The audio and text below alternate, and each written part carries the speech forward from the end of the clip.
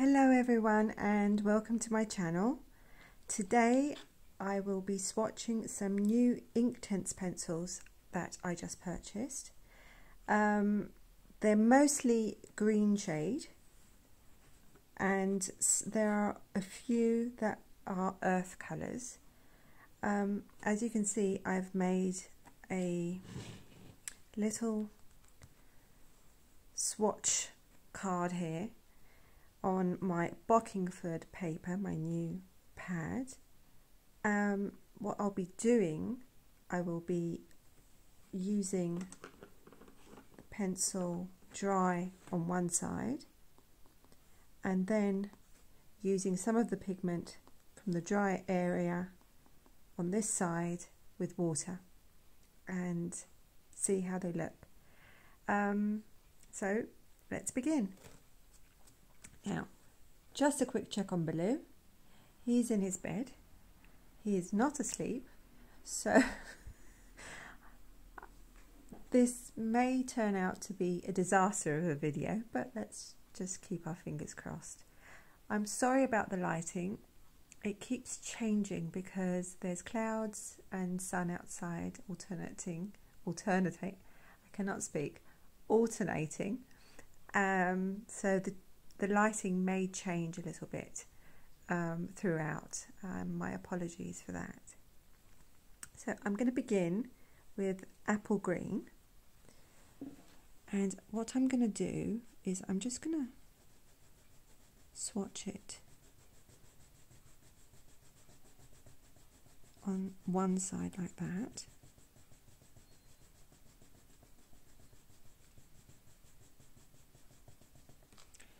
And with my brush, I am going to add some water, maybe a little bit more water, and just make an oval on this side. Wow, that is bright. That is almost fluorescent. Let's wait and see when it dries, if it stays that vibrant. So that was apple green. Next, I have a colour here called fern, which that's much more green that I can get behind. That is nice. It's almost like an olive green.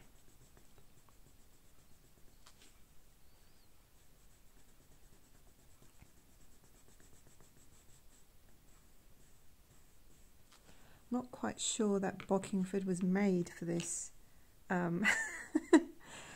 for pencil swatching, but because they're ink pencils, maybe I'll be forgiven.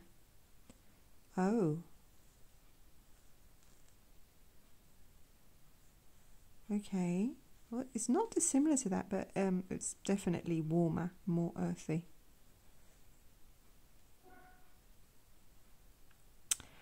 If you can hear, there's a fly in my studio. Keeps buzzing around. Baloo hasn't noticed. He usually goes for the flies.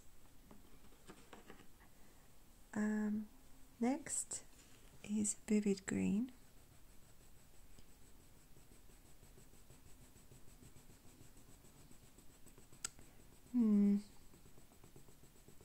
Interesting. A little bit on the artificial side, I'd say. Green terms. And just add a little bit.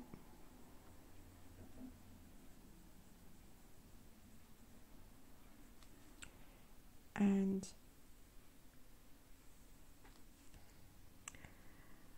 my apologies, I needed to cut the video for about 2 minutes because I just got a phone call from my doctor. So where were we? We were going to try out vivid green. Oh wow, it's very transparent. Maybe I didn't take up enough pigment. There we go. I can imagine that in my illustrations where I illustrate the sea. Or maybe mixed with a brown for like more forest green. Okay. Sorry, the phone call threw me a little.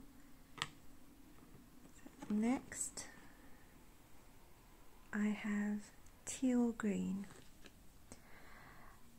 I love greens. I use greens a lot in my work. And I would be happy just to paint with greens, to be honest. But that is impossible. I love them very much. So when I tried 2 Inktense pencils and I liked them, I thought I'd get a bunch of greens and try them out.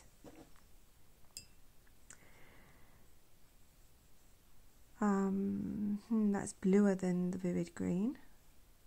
That's more like a phthalo green. Oh, it's a very turquoisey colour.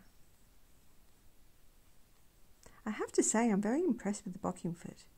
I mean, for this kind of work, I haven't tried it in my illustrations because I thought I'd do the colour swatching on this just to get a feel for it. But I'm liking how the colours look so vibrant on this paper. Okie dokies. Now, next we have beach green. Oh, that looks like a darker version of that.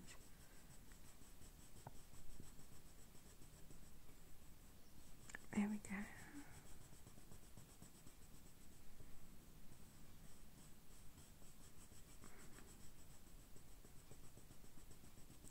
I don't see that I could actually illustrate just using these pencils. I don't know if you're meant to use them dry as well as wet. I think they would, they're a bit too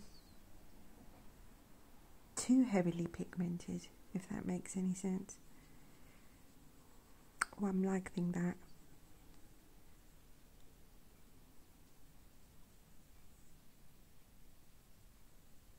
Yeah, that is pretty.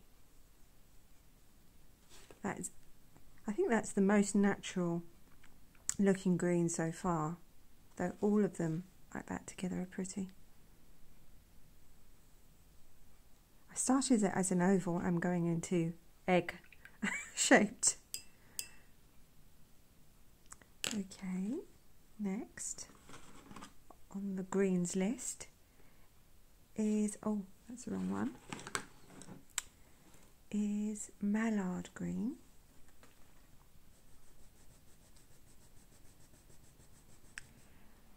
Okay, that's almost like a darker version of that.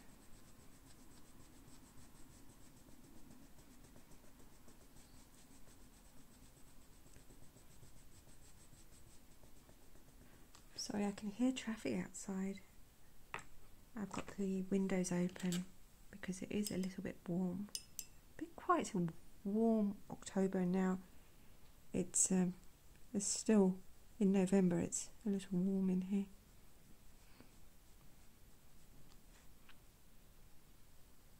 Oh, I like that. I am a sucker for teal. That is so pretty. That is extremely pretty.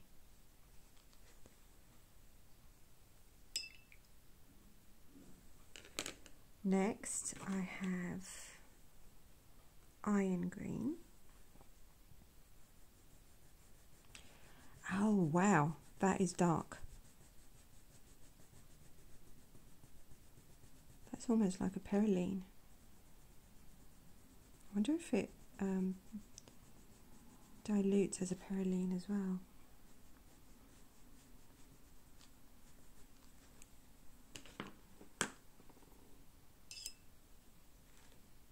Iron green. Yeah, definitely has a perylene look-alike thing going on. Not quite as dark. Wonder how it dries.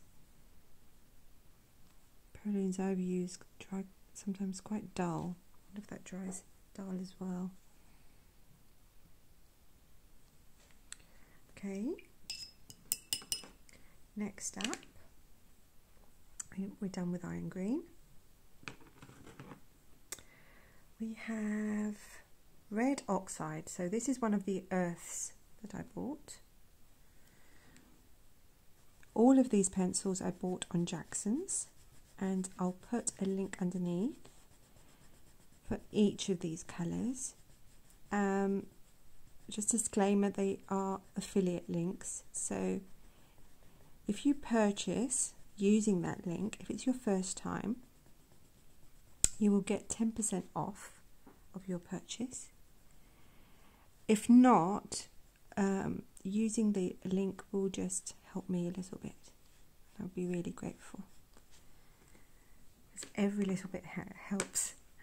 Wow, that is bright. It's still wet, but oh, now that looks like permanent brown. One of my favourite Daniel Smith colours. Yeah. Right. This oval's gone a bit wonky though. Yeah, that is pretty.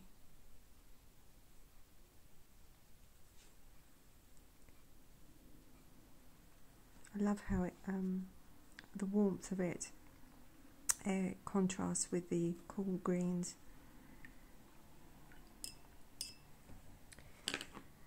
The next earthy colour, well, earthy is a madder brown. I love madder brown. I couldn't resist purchasing one. Oh, that's very dark. Okay, that looks extremely dark for a madder brown. It's almost like a sepia or a Van Dyke brown with a hint of red in it.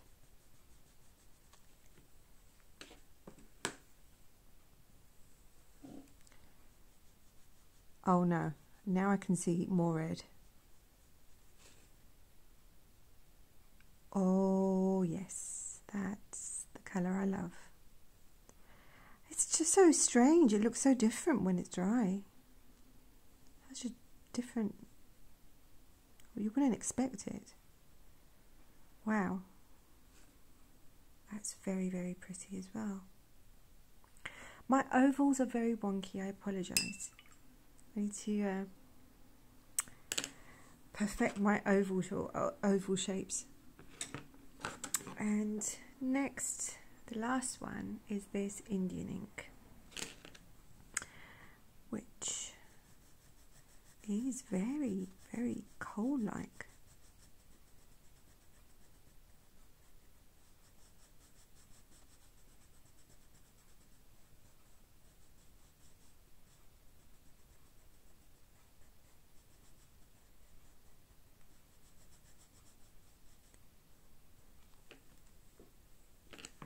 Let's see how dark that is then.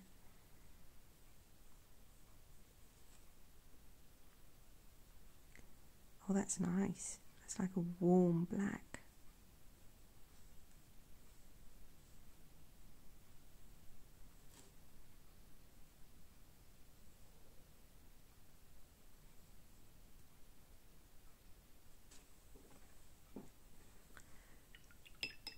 Oh, I'm liking them. I'm not one for bright colours, but I have to say I can see me using the apple green mixed with something just to give it more warmth, just to bring it down a notch, because it is screaming from the page as is. Fern is beautiful. Vivid green is very pretty. Teal green. I must say the teal green and the mallard green look quite similar, but this is bluer, I would say, and this leans towards yellow more. Yeah, the iron green definitely dries like a perylene green. It becomes dull, which I don't mind. It's just something that the perylenes usually do. Apart from that perylene I tried the other day in my other video. Red oxide. It's a very pretty colour. I bet that heavily diluted that would produce some beautiful pinks. Same goes for Madder Brown. And the Indian ink, which is a lovely warm black. I wanted to try these because I tested 2 out and I found that they do not move after it. No, I tested 2 out and they are so staining that you could do like multiple layers on top and the colour underneath wouldn't shift, which I found had a lot of potential, and I can't wait to try these out in some experimental work and tell you how it goes. For now though, I'm going to leave you. I'm going to thank you. Sorry for the traffic again. Baloo is still sleeping. I'm going to let you be, and I'm going to say an enormous thank you for joining me again, as I am learning the ropes, because I have a lot of learning to do about filming and uploading to video. So thank you so much for your patience, and thank you for being here. If you liked this video, please like the video. If you would like to see more of my swatching or my artwork or anything that I really do on this channel, then please subscribe and make sure that you will be notified of this. Please be notified when I upload a video. Please hit the notification button. Thank you so much. I am just itching to go and try these on something experimental like layering and seeing what happens. Actually, I might do a layering video with them later next week. If that's something you're interested in, let me know.